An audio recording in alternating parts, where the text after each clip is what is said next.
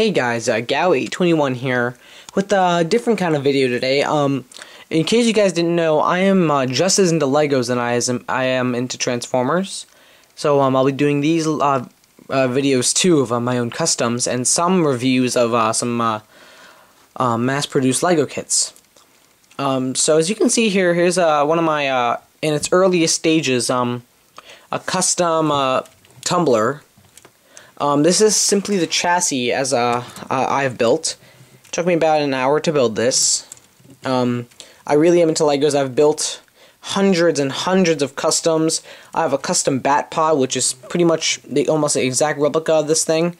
As you can see, this turns. The front wheels do turn.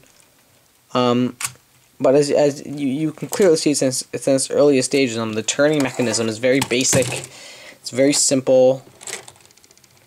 Wasn't very hard to design at all, at least for me. It has it's super shock absorbent. Super shock absorbent. Like if you bang it up against a heart, like that was pretty hard, and like not one scratch. So it really is pretty hard. I mean, this is in its earliest stages. It's a brown chassis. I'll be covering it up with all black plating and put a full cab on it. And I will make a deployable bat pod in it using these two front wheels. And that's because I've already planned that. You can see these exposed rods here, and the way the wheels are held in, like that little tab there, that little stud, for easy removable. And then I'll have like the bat pod body be able to slide out of the bottom and attach to these two wheels.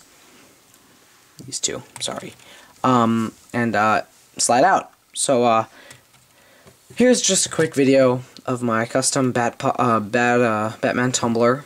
It's in early stages. It's the chassis. See you guys.